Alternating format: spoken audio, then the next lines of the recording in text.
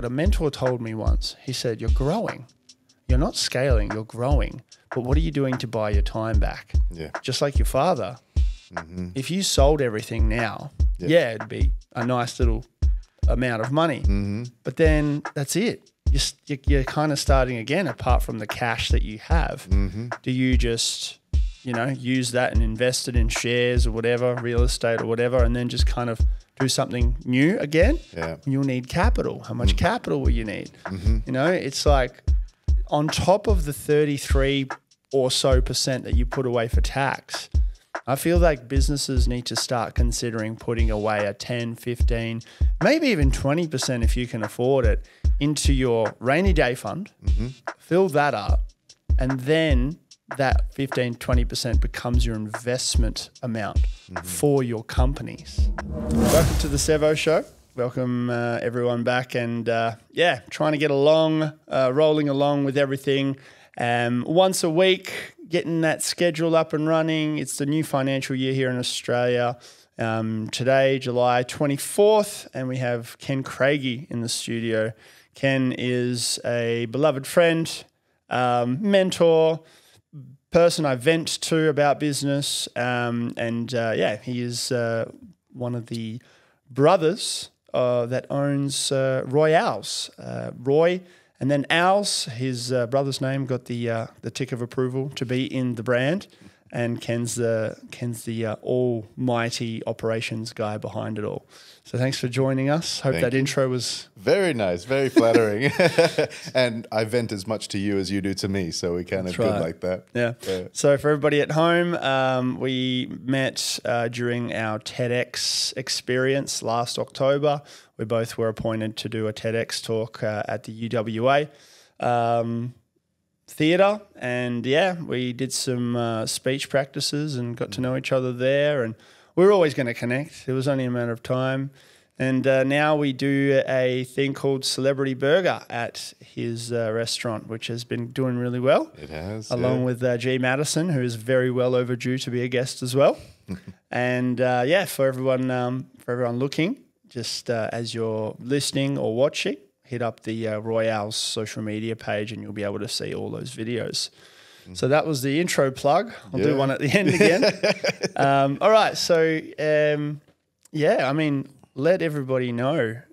You've told this story a dozen times, more than that. The humble beginnings of Ken. The humble beginnings of Ken. Gee, just a really uncertain and lost high school graduate that went to uni without a clue what he wanted to do. Uni seemed like a really good idea because everyone else was doing it. Yeah. Didn't really have a sense of purpose from any work I could find, but the mindset I had back then was I need to be able to earn money and, afford the lifestyle that I've become accustomed to, because growing up, I was fairly privileged, living around the world with dad as an expat in Indonesia, and I was born in Saudi Arabia, so we had some pretty luxurious lifestyles until we came to Perth, where it kind of all normalized. I kind of thought to myself, I just need to figure out how to make a lot of money. That's what I wanted to do. And the corporate path kind of revealed itself to me on the back of a marketing and management degree. And I started doing it, and I was actually pretty good. I was a bit of a natural. I mean, throughout uni, I was doing a couple of sales roles, and everything I applied myself to, I was doing pretty well. So when I got into the corporate world, it was I was pretty good at it, and I thought I'll just test myself here and start pushing myself a little bit. And I just pushed myself to a point where it was unhealthy. But the goal was to make money, and I was achieving the goal, but not knowing how much it was just eating at my soul, how much it was taking away from the things that really gave me joy and a sense of purpose. Music was probably the biggest thing for me. I loved music. I actually had a bit of a career in front of me, and I had to make a choice between finishing my degree or be a full-time musician. And I chose the degree. But I thought, I'll keep on playing music. And after a couple of years, I thought to myself, I'm nearly where I want to be financially. Maybe I'll just put the music down for a little while. And I gave up on music just to go all out with the corporate life. And that is what really backfired on me big time. How so? it just became my identity. I allowed my work to form and shape or define who I am.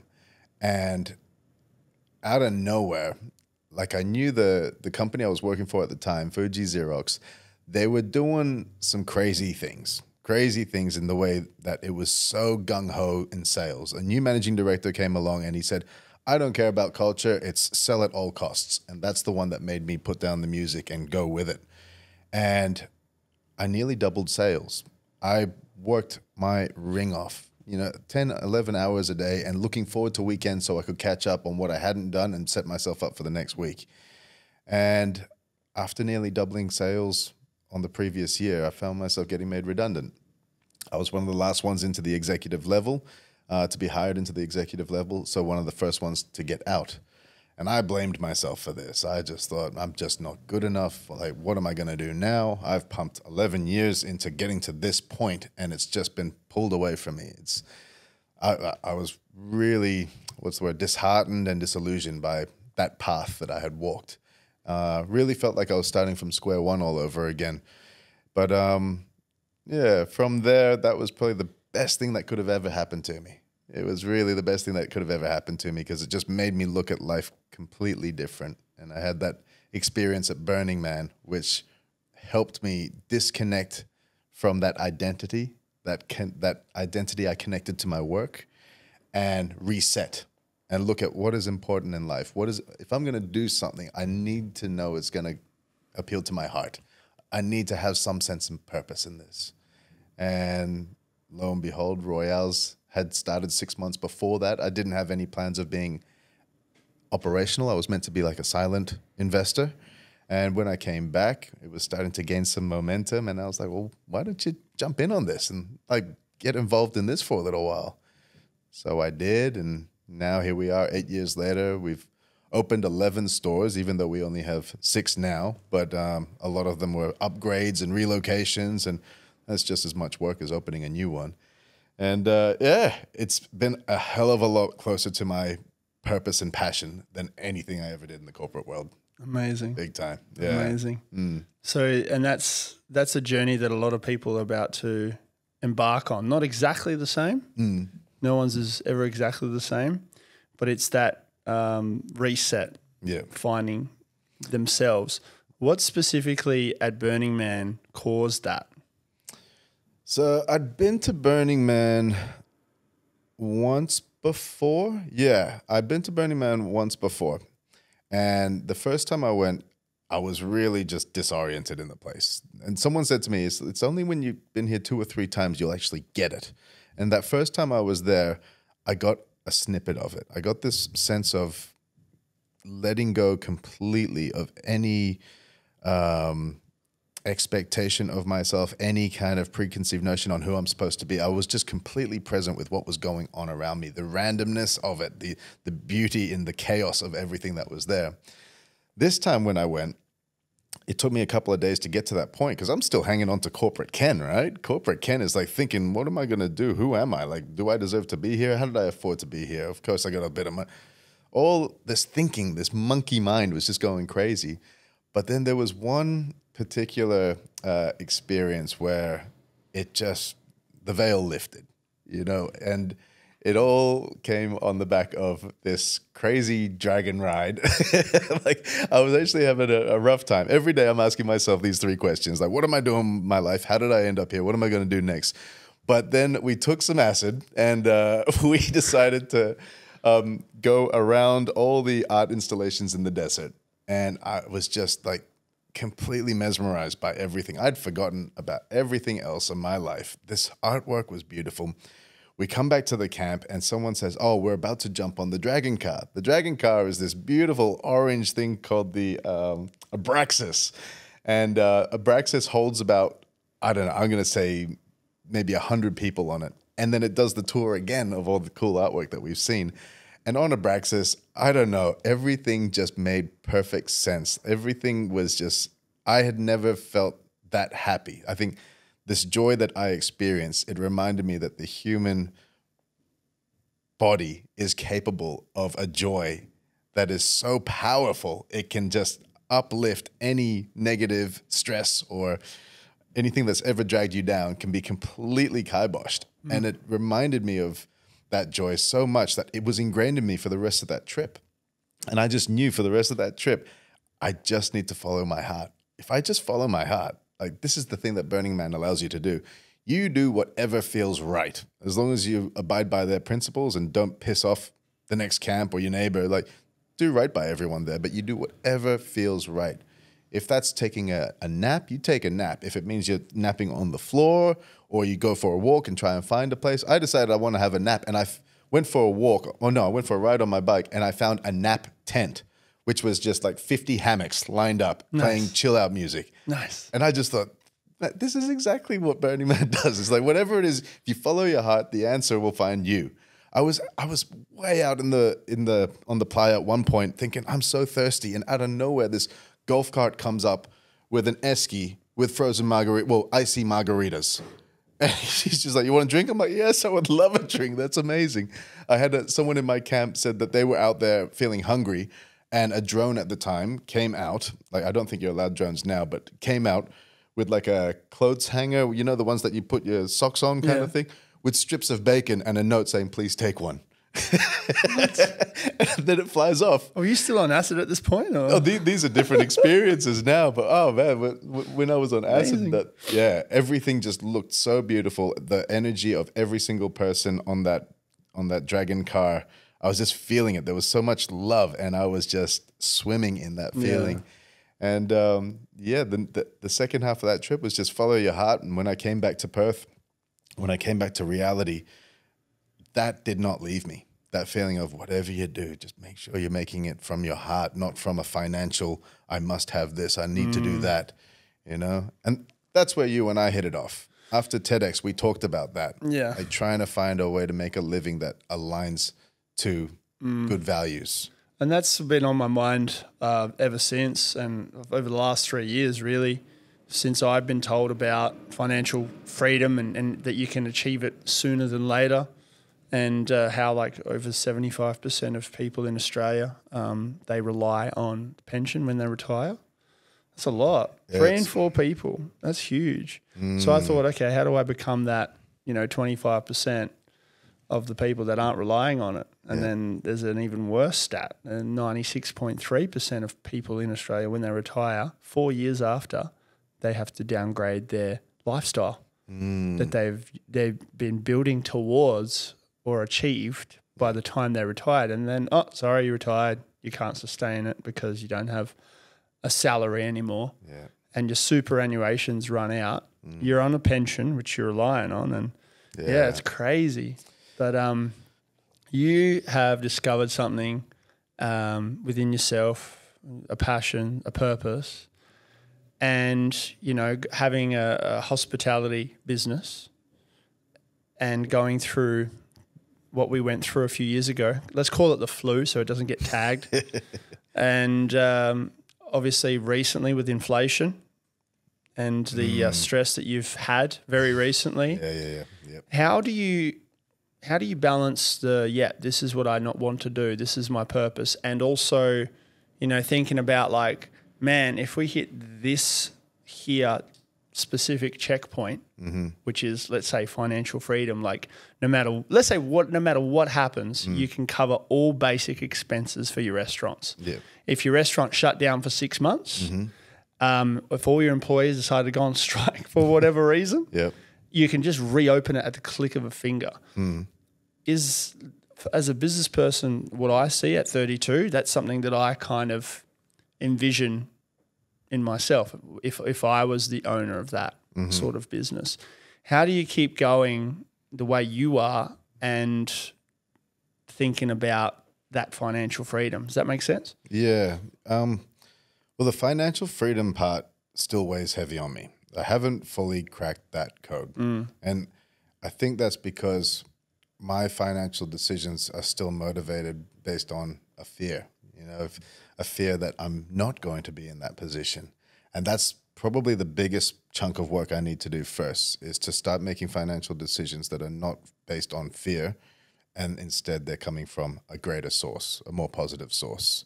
Because I saw it happen to my dad. And like I told you, I had a fairly privileged lifestyle growing up. We had drivers and maids and gardeners, security, big mansions, living in exotic places. But then he lost a lot of money in various times at the end of his career, and he was on a pension from the day he retired. And he was really, really upset in knowing that he didn't have anything to leave to the family. We didn't need a cent from him, but I know that like on his deathbed, that was one thing that troubled him, that he didn't have that. So leaving knowledge, leaving experience is what he left. Oh yeah, he was the ultimate role model in terms of being a good human, a good father, a good husband. Like, this is what we tried to tell him, but yeah, you know, for him, that was his one dying wish, was that he had a little bit more to leave. And he did. He still had a little bit there, but nowhere near what he had at one certain point in time. Yeah. So the financial side of things, I haven't quite unlocked. I'm not going to confess to anything that I'm not there. I am working hard on it, and I'm constantly learning on what can I do, because I'm good at making money, but I'm not necessarily good at saving, storing, retaining, and growing, and all these different financial methods that are out there, whether it's crypto, stocks, or just straight up savings or cash in under the mattress. Yeah. I'm constantly experimenting with them rather than sticking to one for too long. That might be the answer. So that's the financial side of things. But the business side of things, that resilience, I'm starting to learn that I almost thrive in those pressure situations, which is kind of unhealthy, because you saw what state I was in a few months ago. Oh yeah. When this inflation thing hit, it came out of nowhere. Like the big flu, that one, everyone knew it was coming. Yeah. Everyone was going through the same thing. Everyone was in the same boat. There was a difference, though, is then everyone still had money, and the government was throwing money at everyone. You just had to be a business that figured out how to help people spend that money. Yeah.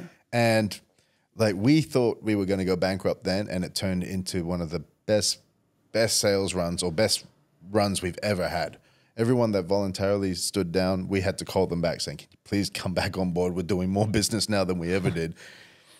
This one that happened recently, the cost just went up so fast, and the sales came down just as quickly, because everyone's cost of living was just shooting up as quickly as our supplier costs were going up. So like, sales coming down, costs going up, that profit that we once had was in the negative, and it was in the negative very, very fast. It was going further and further into the negative quicker than we could handle it, manage it. Why that is we probably identified between 180 to 250 different types of costs that we had to account for. Everything down to that one pickle. You know, how much is the one pickle in a Royale with cheese costing us? We had to figure out, are we getting burnt on that? And when we analyzed every single thing, it was actually delivery. It was the delivery platforms that was killing us. And when we figured that out, we had to jack up prices on delivery platforms in a very big way, very quickly. Like, overnight, poor old Drasco, he got hounded by the media. Turned into a very good story for him, but I called him up and said, you have to take your signature burger off the menu right now. Like, right now, you are losing 10 to 15 bucks on everyone that goes out right now. That's why he was probably under more pressure than any of the other businesses that I got. So he turned it off, and then I came in the next day and I said, the only way that you can afford to put that back on delivery is if you're selling it for 41 bucks, you know, for this one, which was just absurd. For a burger, yeah. For something that was 23 to sell for 41, and then the customer has to pay another $5 on top of that. So they're paying 46 now. And no wonder the media jumped on him. But when we laid out the truth of the matter, it's like, this is what's happened. Like, we're not trying to be greedy here. We're trying to survive this. A lot of businesses rallied around. A lot of customers rallied around and just said, yeah, we get it. We're feeling it too. Everyone's feeling it, you know, whether it's rent, utilities, insurance, groceries. Man, what used to be $100 a week is now $200 a week. It's ridiculous. Yeah. So for me, there's something about being in those pressure situations that I thrive on, even though like I can still have the meltdown. Yeah. I thrive on it because when you kind of crack the code, it's almost like solving that puzzle. It's just like, oh, there it is. I've done it. And I have this faith that if we can crack that code, we're going to be so much stronger for it. And when we cracked the code across Royales and Drascos, kind of got to the end of it, and I realized I was more excited as we were cracking the code than I am now that we've actually cracked it. It's like, now I don't know what to do next. Yeah, well, you're waiting for it's interesting you say that, having your back against the wall. And like I'm the same. I've got the same exact thing. Like it's like the last couple of dollars left in the bank account. You're like, all right, where's the gaps? What can we do right now? And it always comes off, but it gets exhausting. It gets so exhausting trying to crack the code. It's fun, but and like me trying to imagine this, if I had a 6 to 12 month buffer for, let's say, I owned Royales and I had that 6 to 12 month buffer of those oh shit moments. Yeah. Then if that happens, then I'll be like, everything's okay. Everything's smooth. Yeah. But then the consequence could be complacency. Yeah. Right? But because we're not there yet, it's like, all right, we're learning all these things, learning. It's like winning the lottery, right? You win the lottery, you don't get to learn all these life lessons throughout the journey to get to that financial freedom. You just got it all of a sudden. And most people that win the lottery, they end up pissing it away anyway because they don't know what to do with it. It's a crazy statistic on the number of people that end up exactly where they began before they. Yeah. So, I mean, for me, just hearing that Drasco's problem and the Royale's problem, my kind of personal take on it would be, what if there was a way to establish a system that avoids having to solve the problem because you're preventing it, right? Across any business, hospitality, whatever. And specifically small businesses, like you go into business ethics, like the basic things like make sure you're GST registered if you're earning over 75K, make sure you've got an ABN, and make sure if you're paying yourself, you're holding your own tax. Because I see a lot of businesses that start up, they're going, look how much money I'm making. I'm like, are you paying your tax quarterly or yearly? They're like, what do you mean? I'm like, well, at the end of the year, you're going to have to pay tax. It's going to come around, I remember I told one guy this. He lives in Adelaide and he's got a media production company with his brother. I said to him, dude, make sure you put at least 33% away for your business right now. Don't ever touch it. Come tax time, let me know. And he said to me, he goes, dude, that advice saved me. Yeah. You know, that's just the beginning. But moving forward to now, it's like you're building your business, you're opening up another store, or you've opened up multiple stores and you have other not franchises, but other kind of brands. It's like, cool, you're growing. But a mentor told me once, he said, you're growing.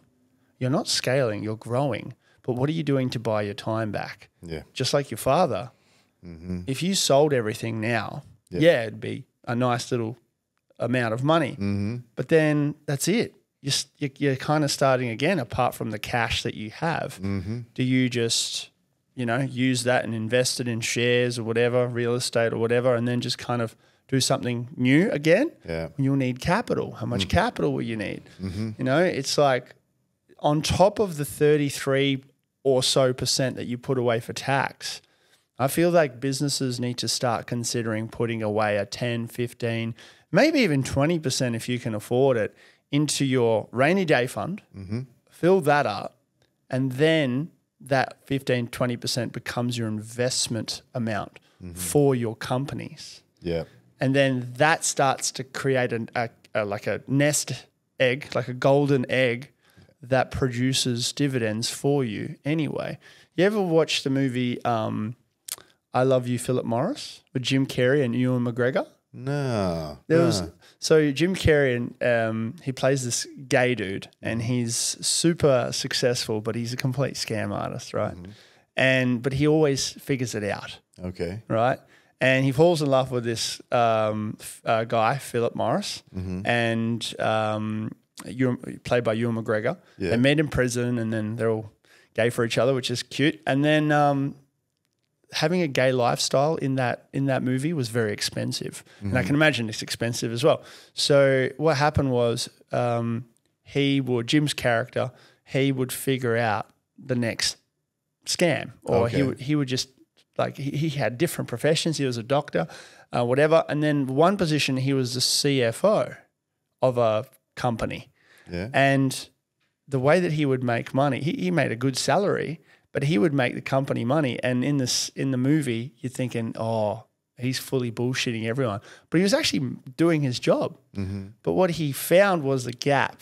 He had all this money that the company had just sitting there in limbo. Yeah. So what he did was he would invest it, and he would gain a huge profit from it. Yeah. Right? Yep. And he would report that to the company, but he would only report 50% of the profit, which is still a profit. Yeah. And the company Still thought he happy. was amazing. Yeah. But he didn't share the other 50. He would pocket that. Yeah. And he would make so much money. Yeah. Until one day someone was going through his the reports of the papers and all the numbers, and they found it. Yeah. And then he got into shit. Yeah. Yeah. And I know obviously that's a dishonest story, but I'm just saying, what if businesses, companies started to think more like that? Well, the principle's definitely there. Yeah. You know? And they do. I think that's probably what separates the businesses that eventually turn into corporations. Yeah. Like they have to have, like, I think the first milestone for a small business is to have a 10-month buffer. Yeah. 10-month, if you got a 10-month buffer, that's a big chunk of cash that you can be investing and will start to grow quite comfortably on its own. And we think back to when we came out of the flu, like when we came out of COVID. Oh no, it's tagged now. When we came out of that period, we actually were very far in front, further in front than we've ever been. And we made the decision to grow all 3 stores. By that, I mean upgrade each location to a licensed venue. The amount of times where, especially recently, where we've just thought to ourselves, had we just saved that and put that into an interest-bearing account or maybe some low-risk shares or a diversified portfolio, whatever, we would not have had the stress that we just went through. And the stress that we went through with the inflation and the cost of living, everything, it wasn't just the 2 months. The 2 months was like the peak of it, right? But the last 18 months, like this problem's just been getting bigger and bigger. Yeah. And then all of a sudden, it just accelerated on us. And you touched on something before where you said if you did have that buffer, then you would fall into the trap of complacency. We well and truly did that. We had almost set ourselves an expectation that we were bulletproof after COVID. You know, we were so convinced we were going to go bankrupt during COVID. To come out of that, we thought, all right, we've cracked the code. Until a new code. Until a new code has come along. Exactly. And this one, we didn't see it coming. Like there was, and when you think back, the writing was on the wall. You know, they even called it a false economy back then. It was like a hangover after the flu. It was a total, and we're still... Yeah, we're still drinking Barocca right now. Yeah. Barocca and Panadol every day. Oh my God. But yeah, and so the buffer, you're 100% correct. Like that's what, the other thing that we've realized is if we could own the properties that we were operating in. Like Macca's does. It's the Macca's model. Like that would also be another really nice way to safeguard our business in a sense that, yes, the restaurant could close down for 6 months until we reinvent it, but the property value is not going to collapse. No. You know, or take a much bigger economic crisis in order for the or property risk of rent increase. Yeah. Yeah. Sorry for the interruption, but this show would not be possible without the help of Bright Tank Brewery. They are the major sponsor of the Sevo Show. Huge shout outs to them. Check them out. Great beers, great people, great everything. And let's get back to the episode. Yeah. So let's say you did go all in on one restaurant and you did get through it and you were sweet now. Like coming out of it, neck and neck, you know, the different timelines put against each other, would you be as satisfied or would you have as much momentum or I don't even know where to go from here, you know, like let's start with the first direction. Do you think you would be as successful? And we can even go into another rabbit hole with that, like define success. Yeah. But you know what I mean? Like if you just had one store, would you have killed it even better? Yeah. You never know. You never know. And if anything, we're weighing that up right now. We've got a lot of demand to open up a Royales North and South, and that's always been our plan. We've kind of cut across from east to west, Vic Park, Northbridge, and Wembley, And we've always had a plan to go one north and one south, and then we've kind of got Perth metro area covered. But at the same time, life was a lot more fun and simple when we just had the one or two stores. And if we were to some way, not wrap them up, but yeah, wrap them up and then recreate them into one staunch location, one that we really put all of the talent that we've got, if we put it all into one place, could that be a better result? You know, we think about Synagogue and the Beaufort. Those guys, they know what they're doing. And they aren't naturally hospitality people. They're property people, right? Yeah. But we've actually got 4 brands, if you include Drasco's as well. But Al and I got the 3 brands, Al Pastor and Lola's and Royale's. If we put that into one roof, and now that we've got liquor license experience, and if we own that property, that could be the ultimate for us. Just having that one staunch... what's the word I want to call it? A little bit like where Al Pastor is at the Sunshine Harvester. Yeah, you're one forum. One place to put all of our operations. So let's go back to your first store. Why did you expand? Customers were getting angry at us for selling out, or the lines were too long. And so when it's a funny irony because the first store was so much fun, and Vic Park. Yep. So we opened a second one because there was so much demand for it, but we were still just basically breaking the site that we were in. We were just doing crazy volumes through it at the time. So we then opened Northbridge, which we thought would also alleviate some of that volume, or shift some of the volume. But then Vic Park was still heaving, and so we upgraded the site to fit more people in and include a bar offering as well. Yeah. And so that was basically it. But as soon as we opened that up, people are just like, oh, you guys have sold out. You're not the same anymore. So there's no winning here. We're just going to get the same criticism somehow or another. So if you stayed at the one location in Vic Park, or let's just say you relocated and upgraded it, like you did eventually anyway. Yeah. What would be the harm in just saying, well, you sold out? You know, the hype is the hype. Kind of like Old Mate does on his weekends, where he only just opens on the weekends. You know, not going into any plugs there. But, you know, like I always thought in business, it's like when the demand is high, you can up your prices. Yeah. If they sell out, you sell out. Yeah. You're just winning it. Yeah. You become more vulnerable the wider spread you are, because you can... more bullets can hit you. Yeah, and right. if they hit a gut shot, then you're in trouble. Yeah. So that's very true.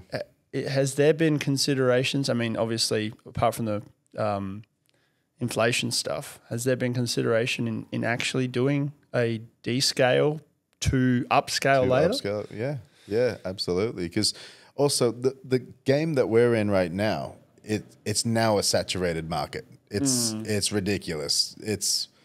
I mean, we've got one competitor now that is literally opening up maybe 50 meters down the road. Dog move, if you ask me, because they're going to have a diluted business and they're going to dilute the other businesses that are around them. It's just that this is the first time where it's just been so real to me, because we got interviewed by Australian Business News, and their big question was, is it a saturated market? Yeah. And we said, no, there's still room to grow, for this market to grow. And then only 6 months later, this happens, and it's like, now it's a saturated market. Why do you think people are jumping onto it? Well, I know this particular operator has failed in another location, and so maybe they are running out of creative ideas, and they just want to copy. I really don't know their motivations, but having failed in Fremantle, they must be just scratching their head thinking, well, Fremantle makes sense, right? Fremantle's got a good population, right? Yeah. But it flopped, and now they're looking to us for a better solution, maybe. Yeah. I mean, I've seen a few different burger places start up and fail. Yep. And like Yagan Square, there was one that was really cool, but it didn't last. Is that the green something? Oh, I don't remember. It was downstairs. Yeah. They were good. Yeah. I would love that place. They had a great burger there. Yeah. Also, just a sidebar for a second, those new buns you put in, game changing. Game changing. I'm glad you like that. Holy shit. I was so happy. Locally baked bread. Yep. Are you kidding me? Like, Yeah. there's a significant difference. Like the buns we had before, like I'm not, honestly, this isn't a paid plug in the middle of the episode, but damn, like it's like, it reminds me of the In-N-Out and Five Guys, the Five Guys stuff. Yeah. But yeah, going back to, your competitors, the saturated market, the relocating, the owning the real estate, like Macca's and like Five Guys does as well. Yeah. A lot of them are thinking of coming here as well. And it's like, and the ones that are copying who are trying to do it again and again and again, I've dealt with a few of them and I just don't see the passion. Yeah. That's the real answer of why they're failing. Okay, cool. You're innovative. You have more TVs than anybody else. Yeah. Okay, but are you actually involved or are you just a ghost investor? Yeah. Imagine if you just remained a ghost investor, would Royales be where it is today? Right? Know. Yeah. So yeah, and this is what I'm trying to tell brands. It's like, no matter what you're starting, if you want to copy, great, but do it in your own way. Use the template, but do it in your own way. Because if you don't do it in your own way, people will figure it out eventually. People figure out your copy, but also people figure out you're just trying to make a quick buck. Yeah. That's not good. That's some of the feedback I've had from the local community in Vic Park is like when I tell them, I'm stressed about this. I'm stressed that there's another person that's doing exactly what we're doing in their way. But they're like, no, but they're not part of the community here. No. Like everyone can see right through them, like what they're doing. Like they haven't been, we've been there going on, it's going to be 8 years next month. 8 years we've been in Vic Park. And it's in our mission statement. Our mission is very simple. We create happiness through chicken, burgers, super friendly service while supporting the local community. Hence why we do Celebrity Burger. That's it. Like that's our integrity. We have always brought ourselves back to that. If we ever lost our way and started trying to play the tit for tat game with our competition, it's like, you know what, we're doing it again. Let's go back to what we're good at. Let's go back to what we love. Let's go back to why we're in this. And that's what helps us succeed time and time again. That's it. So we have to get back to why we're doing this. And that's what I get from the restaurant game that I never got from the corporate world. Or I would get from the corporate world with the odd contract here and there a couple of times a year. Is every day we have an opportunity to make someone's day just by being super friendly and serving up a good piece of chicken or a burger. Like you can really make someone's day like that. Yeah. We love sharing stories about this, like seeing that customer that is obviously having a bad day and they've come in and you've just seen the tension just melt. When they bite into the burger, classic. Yeah. And that we've got so many stories like that where we've had families that have come from Mandurah and they've driven up to Vic Park and we've just been able to do something a little bit special for them when they've told us this, or every time we can make someone's day. We had an event recently and I had a big group of Samoans on the door, thanks to the guys from the Wistro Combat Academy. But I've gotten to know them because we've looked after them a lot in our restaurants. Like they've come in and I've just seen the kids and like we've on their birthday and we make a big fuss over them. And I told Ramel, I need some security. Like I don't really need proper security. I just need to be not the only person on the door. And Ramel's like, oh, that's all right. We'll come down and we'll just hang out, Ken. And they came down and they literally filled up the entrance. But they were happy to do it because the amount of times we'd actually given them little moments of happiness, for their kids or for them themselves. Like they come to us to have a little happy moment, Yeah. And it's really nice to see it kind of come back around full circle. And it's a beautiful thing. It's a really beautiful thing. So you share a business with AJ? Yep, Al Pastor. Al Pastor. Yep. That's located in the one of the Hawaiian group establishments in Fremantle. Yep. Sunshine Harvester. You were in Mexico. Yeah. And you did your due diligence and studied. And you went around all these different places. Yep. But there was that one place that was always right there. And you were like, that's how we replicate our tacos and burritos. Tell me about that. So it was our mission that if we were going to open a Mexican restaurant, we needed to put hand on heart and say, we know what a real taco is. So we flew to Mexico. Well, also Cali-Mex as well. We spent a lot of time eating tacos in LA as well. But we get to Mexico, and every day we'll check out some sites, but we are eating tacos everywhere we go. In that 1 week, the three of us had eaten 300 tacos. Like, I did a rough estimate. And we're going to check out all these places, but naturally, every time we came back to our hotel, there was one stall. In fact, there was 5 stalls opposite our hotel, but there was the one stall that we just kept on gravitating back to. And they'd be open late at night, so we'd go out and have a few, drinks when we're out, and we'd come back. You'd have the 5 choices, but this one stall was the one. And we knew we were good customers because this guy would see us from a mile away. So, hey, here we go again. These guys. But yeah, we like that guy might have retired the next week. He got so much business from us, but it was just legit. And he was friendly enough, couldn't speak a word of English. We couldn't speak a word of Spanish, but he knew that we just appreciated the food that he was serving up time and time again. And that is the al pastor, and the beef suadero is the one, like the pulled beef tacos. I had that. Yeah. Can confirm. And like, I remember when I was filming the content for him, and I was like, okay, here we go. I haven't tried it yet. Yeah. So I was like, all right, here we go. Here's another Mexican restaurant in Perth. But I had high hopes. Yep. I swear to God. And then when I had it, I was like, yeah, this hits different. Yeah. This is actually good. Yeah. Well, it's because Tex-Mex is so big here. Yeah. So Tex-Mex is obviously where the Texans have come along and they've added all their cheese and sour cream, and it's good. It has its place. Yeah. But what was being underdone was Cali-Mex and traditional Mex. And Cali-Mex is a lot closer to traditional Mexican style food. And that's what we were going for. Yeah. And it was so important to us in the beginning. Like, we didn't set out to get the nod of approval, but we wanted that nod of approval. Of course. From the Mexican community. And that was a really cool thing. Yeah. Yeah. And then you've also got Lola's, and that's named after your mum? Yep. Yep. Yeah, so Lola translates into grandma, and my mum is now a grandma, but it's also a salute to her mum, who was our grandma. So Lola's Filipino Diner is that shout out.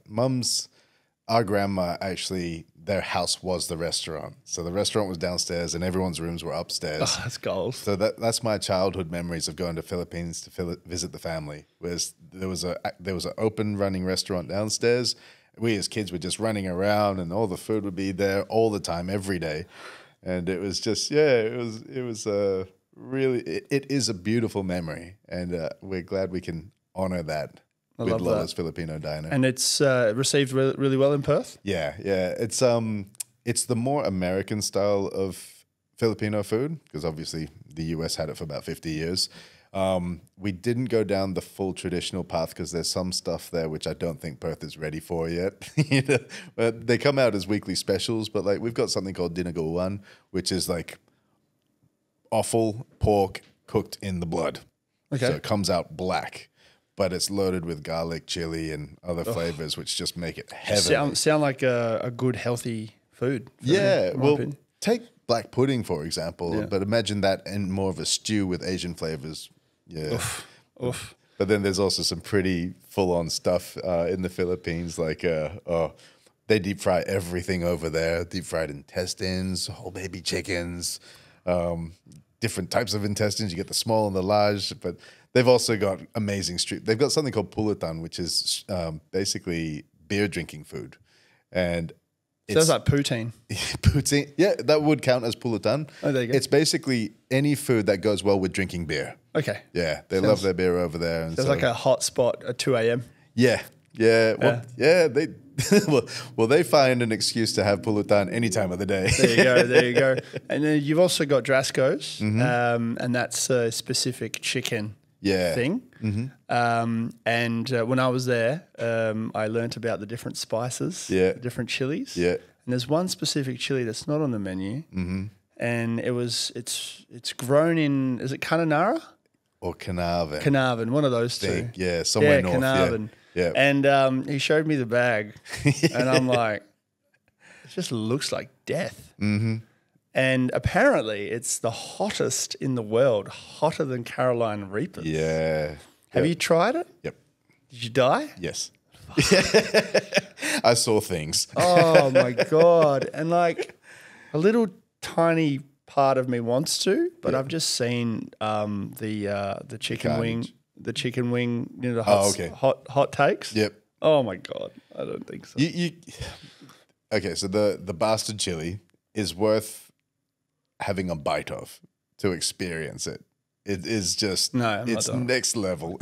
If you have any tolerance for chili, I have tolerance, but after like maybe, so the one after mild, the hot, after that.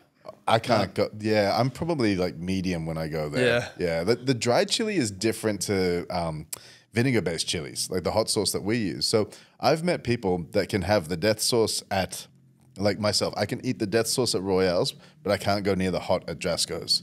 But then I've met people that can eat the bastard chili at Drasco's, but they can't go near the death sauce at Royale's. Wow. Yeah, heat is a really interesting one to play with. What about mix them together? Really fuck it up. If you really want to flush the pipes. Collab. Yeah.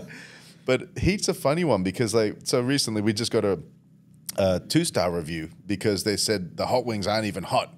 And it's just like, I think they're pretty damn hot, but you know, some people will find Indomie, mee goreng is too spicy for them. Yeah. So it's a really hard one to be comparing heats unless you just going with a pure type of chili. Yeah. The one that Drasco has, it's not on an official record list, but we know the Scoville units of it is beyond anything that is on the official heat charts. And it's how we found that is just crazy to me. And what he put himself through in Nashville is I'm pretty sure they called an ambulance for him once because he was trying all the hottest stuff he could find out there. But it was the same principle. Like if we're going to open a Nashville hot chicken, he'd better go to Nashville. And so we met in the US and he did Nashville. Then we met up in LA and debriefed. And then we came back and brought something legit to Perth. There's a chicken place in Joondalup. I can't remember the name of it, but they make it all fresh and they do the whole, you know, in the dunking it in the masala and mix. Oh man, they've got all these different sauces. One's called shit your pants hot, and I'm like, that's not fun. It doesn't sound like fun. I know there's a chili community out there, and they just go crazy for it all. Yeah, that's crazy. What's your perfect sort of burger yourself? We've probably talked about this many times on Celebrity Burger. What's your perfect burger? Because we haven't properly talked about Royales yet. True. Yeah. So you have the burgers now, and you've optimized them now with the bun. For me, the buns. Yep. Started the buns. If they melt properly, you're a winner. Yep. Right. And then pair that with the beef. Obviously, you get good beef, and then all of the other ingredients. Yep. But in terms of like just your classic buns, meats, cheese, pickles, tomato, lettuce, onion. The basics. Pickles. What do you go through to get every one of those right in your restaurant? Well, I couldn't take the credit for any of that. This is Al's genius right now. So like Al is the one that was constantly on the burger situation, like the bun situation, I should say. Like I was, and we do what do you call it? Blind testing with customers. We ask them, hey, you guys want to try something before we decide to change a burger? We are asking customers to try it out first. So the diligence is there. For the bun, Al was just, the big thing for him was that the previous one did not look good. It looked like a deli bun. Yep. There was nothing unique about it. The reason we moved away from the previous supplier to that one was because our previous supplier was shortchanging us. They would, like, we were supposed to be getting a 80, 90 gram bun, I think, and it was coming down to 60, 70. Like, we were taking these burgers out thinking we made a mistake. This is a kid's meal burger. Yeah. Go back and we're like, no, that's what we got. It's like, oh, okay, we got to get rid of this supplier. Yeah. And we brought out this new one, and customers tested it. They loved it. And Al just wasn't happy with it. He's like, it's missing something. It's just not quite there. And so full credit to him. He found the perfect bun for his burger. The beef, he does not season the beef. He's just like, let the meat do the talking. He doesn't want super smash. I know there's a super smash community out there that really wants that big crusty thing. He's like, we want a little bit of that, but not too much. Bit of juice in there, left in there, well, if we had it our way, it would still be slightly pink in the middle. Yeah. but too many people complain about that, and we're just like, you know what? Let's just cook it the way. In through. England, fair enough. In here, it's not bad. Yeah, I mean, we're using black Angus beef. You know, Yeah. we're using quality beef. We have a specific ratio of fat to beef meat, and all the salad has to be fresh. The sauces are made on site, and for me, the Stanley and the Bernie Mac are my two go-tos. So the Stanley is probably the answer to a Whopper. Very straightforward, simple. Your lettuce, tomato, ketchup, mustard, beef, cheese. The Bernie Mac is what a Big Mac is supposed to be. You know, like we make our own Creole remoulade, and it's on that lettuce, and I like to spin the Bernie Mac with blue cheese sauce and add bacon and add jalapenos. Yeah. Jalapenos and bacon just makes life good for me. So, you know, Same. cheese and bacon makes. So life that's good. where I could take that spice. Yeah. That's a good one. Yeah. And then if I'm in the mood for chicken, then it's an easy. Okay, do I want spicy chicken or do I just want simple chicken? Because sometimes simple chicken is all I need. You know, sometimes I just want the chicken fillet. I don't need the burger. But then other times it's like, you know what? I need something a little bit more disco today. So I'll go the Dirty South. Yeah. Love that. Yeah. Like I'll always go through phases with every burger on the menu. Thankfully, I haven't had a Frankenstein phase because that thing is next level ridiculous. It's just too big. But I'll bounce between the El Diablo, the Stanley, the Bernie Mac, even Royale with cheese or double up. Like double up is the best way to have a Royale with cheese. The ODB is a bit much for me. If I've been overseas or away for a couple of weeks on end, I'll come back and smash an ODB because it's burger awesomeness. It's just in your face burger. But they're all good. He's a wizard, and I don't get sick of them either. The trick is not to eat it every day. Yes. That's the hard part for Exactly. me, especially with a busy lifestyle. You know, like if I have a really busy week, I find myself eating there way too often. Yeah. Like 3 or 4 times a week. That's not good. I mean, if you're up and about and you're burning a lot of calories, calories in, calories out, and you're at a really big deficit, who cares? Yeah. And if you're having it like at lunch, and this is just more of a nutritional thing now, if you're having it at lunch and you have a big afternoon ahead of you where you're going to be walking, running around, That's okay. that's okay. Yeah. But that's a whole nother topic in terms of like nutrition. Like for me, I've completely stopped the chicken wings. Oh, have you? Yeah. Whoa. Yeah, Did big that one. come with withdrawals?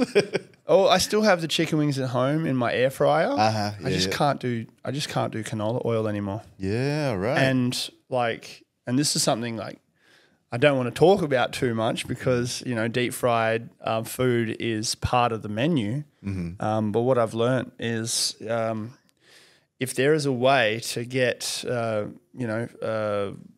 olive oil won't work because it burns too quick. Yeah. But ghee. Yeah. If ghee was, because you can reuse ghee. If it was affordable enough. It was affordable enough, right? Yeah. I bought a jar of ghee the other day in I love Frio ghee.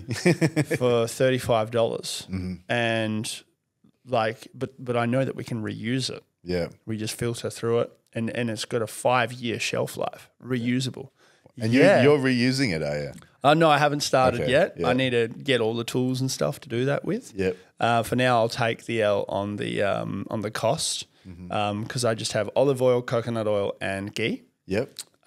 Anything else, I try to avoid it, and I'm noticing a huge difference. Well, it does show. You've actually lost a lot of weight since we first met last year. A lot of weight. Yeah. Fuck. Well, because you can't do that thing like you when you used to do that. It was like true. It was pretty epic. It was actually legit. Yeah. But I feel like, for me, I still got a bit of tummy area in there. Yeah. But I feel a lot better. I haven't been sick in as long as your restaurants have been opened. Okay. But not because I weeded off of seed oils and vegetable oils. They're the same thing, by the way. Look it up.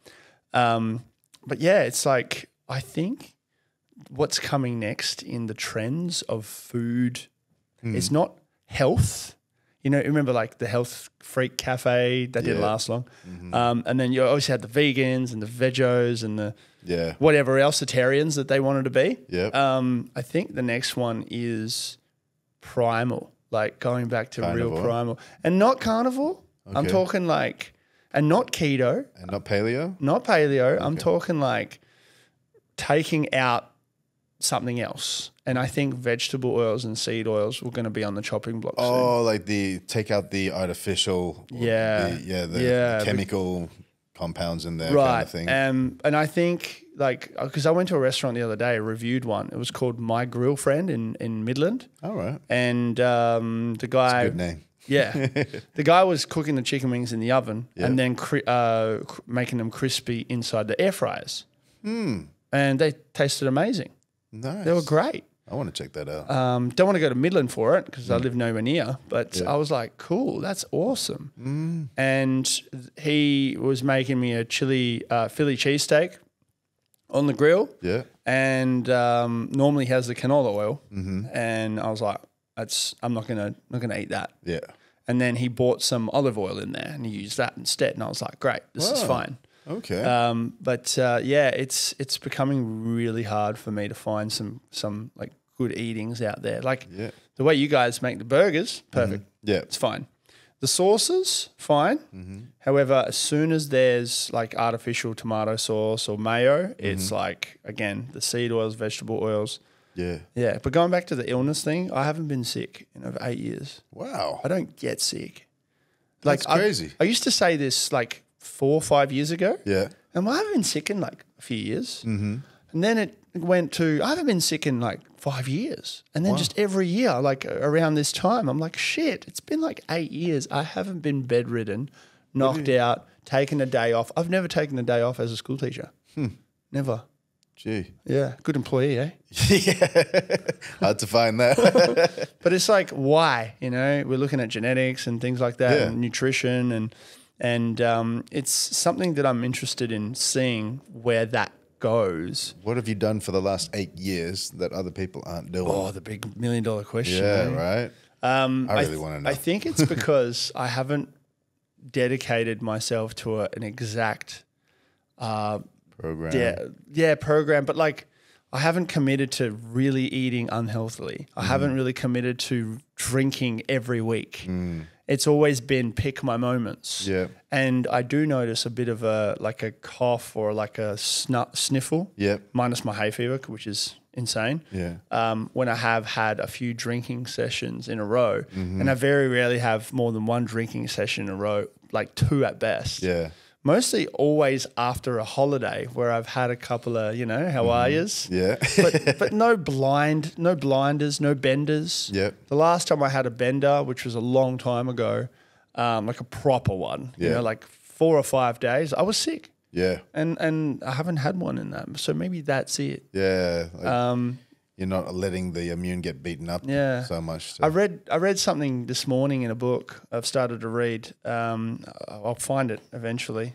I can't remember the title of it. It's this nutritional book, Ancestral Eating or something. And it says that, fetal alcohol syndrome, right? Yeah. Why does it happen to a child or a person? Because when the mum was pregnant, she had alcohol. What's different to if she had something artificial like processed foods, processed meats, seed oils while she's pregnant as well? If alcohol, which is a poison, can do that to a baby, what's to say a vegetable oil or a seed oil can do that in a similar way? But it's not fetal alcohol syndrome, it's something else. Yeah, right? Other symptoms that are so there. I read that and I'm like, holy shit. And where I'm from, where I was raised, there's no fucking seed oils or vegetable oils. It's just like organic food everywhere. Yeah. We grow it in the backyard and then we go to the butcher. It literally was, they go out back and grab the lamb and here you go, fresh off fresh off its legs. Yeah. And fishing, everything natural, the water's fresh. Yeah.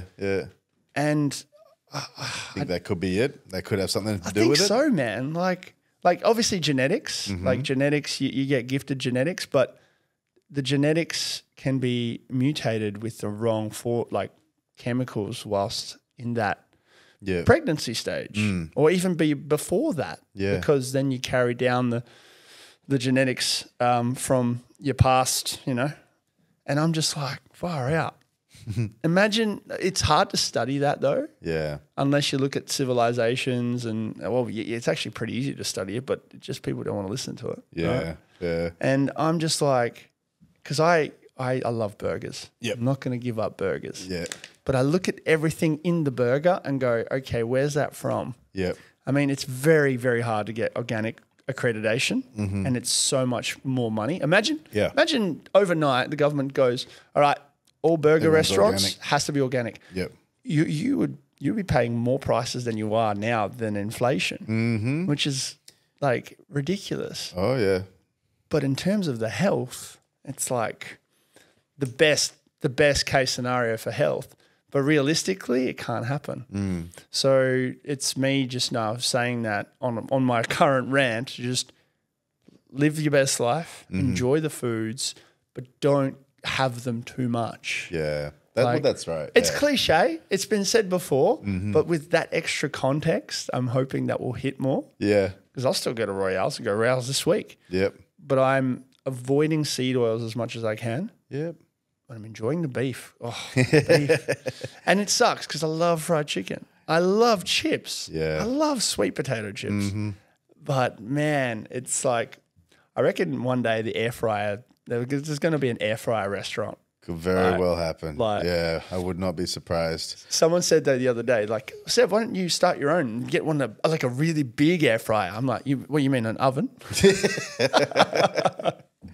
Well, it's just, yeah. I met a Chinese doctor recently, and he actually said that the air fryers are really bad for you. There you go. And it's just like, you just can't win in this No. game. And I think you tapped on it before. It's like having that variety over the years has probably been the thing. Like your body's had to stay on its toes. I mean, I'm not a nutritionist. I've actually just hired a PT again to hold me accountable and make sure that I can still have a burger a week. Yeah. You know, and he's like, this is how you do it. You can still have one or two a week, but you got to watch all those other days, you know? But yeah, it's the variety, I think, is going to be key because it doesn't matter what program you start on, there's going to be so many people on the other side of the fence saying, nah, that's not healthy for you. Whether it's whatever is most optimal to you, you know, and people are different from different areas, from different continents and different societies. Yeah. You know, there's a reason why Asian people, they have the rice and it's fine. I have the rice, I go straight to sleep. You know, we're accustomed to it. So it's a genetic thing. But like, I'm obsessed with all those, I'm obsessed with how Italians and French people, they eat a lot of cheese, a lot of bread, pasta, a lot of wine, pasta. I love pasta. It's my kryptonite. Oh, same. They eat it every day. But their life expectancy, right? Yeah. But you look at the pasta they make, because I went to Italy last year versus the pasta we get. Yeah. Holy shit. Oh, it's so different. Yeah. It's so different. And you go to like the Restore or whatever, you get the real pasta and you eat it. And I'm not talking about whole grain and gluten-free and shit like that because that all has shit in it anyway. But you get the real pasta. You really study it and you'll notice a difference. Yeah, yeah. That's it. Yeah. That's the answer. Well, it's always, I think like if you're going to go down any kind of path for a little while, it's more important that you focus on the things that you can eat versus the things that you can't eat. Yeah. Just stay focused on the things that are okay, and you should be able to cut out a lot naturally by gravitating towards the things that you should be eating. And in saying that, every couple months, I'm still going to go down to on a Wednesday night and get all you can eat wings. Cannot suppress that. Yeah, you know? that's the joy. You know, you can't sacrifice all joy. Yeah. You have to let yourself live a little. Do you like how I plugged that one there? Yeah. Thank you. All right, I'll just check that off. But yeah, so finally, and it's been good so far. Yeah. Let's keep it going. Finally, young fella wanting to start a restaurant, wanting to start a business. What's your 3 pieces of advice? All right. Don't wear all the hats. You need a team around you. You can't do it all yourself. So like, more often than not, people are going to fall down because they just think they're a good cook at home and I can just go in and be a good cook in a kitchen, not thinking about the bookkeeping, the taxes, the insurances, the utilities, the internet, the service, the programs, the pest control, all of that stuff. Like, or maybe you're really good at all these things, and now you're trying to do the cooking as well. Like, it's like, stick to your core strengths as much as possible. And second one would be the reporting system. You need to know where your business health is on a weekly basis. If it's any more than that, it can be too late. You might have just dug yourself a really big hole and not been able to recover. By that, it could be you haven't made enough cash to pay the ATO this month. You know, you've just spent the money that you did put aside for the ATO this month. Yeah, weekly reporting is critical to our business.